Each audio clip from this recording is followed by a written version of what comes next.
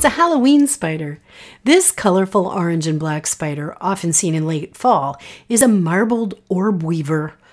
Orbweavers spin circular webs, and marbled orbweavers make a new one every day.